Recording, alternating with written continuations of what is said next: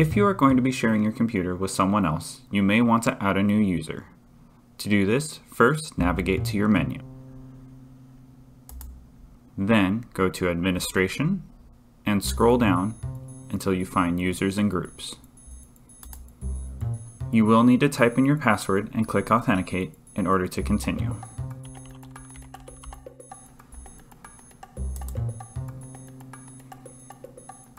Once you are in Users and Groups, click the Add button. Here you can create a username for the account and select the account type. There are two types of accounts, Standard and Administrator. The default account on this computer is an administrator.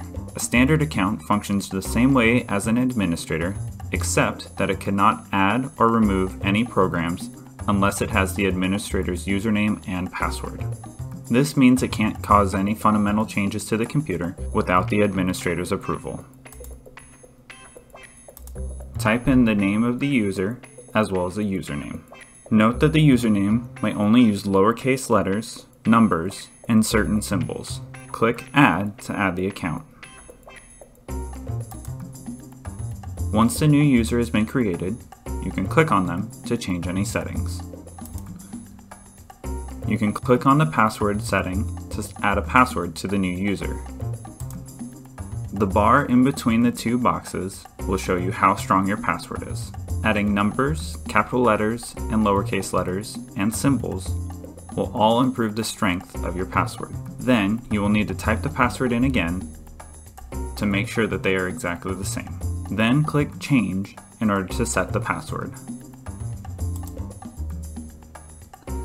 Now whenever you turn on your computer, you will have two options, the original user and the new user. Type in the password and press Enter in order to log in.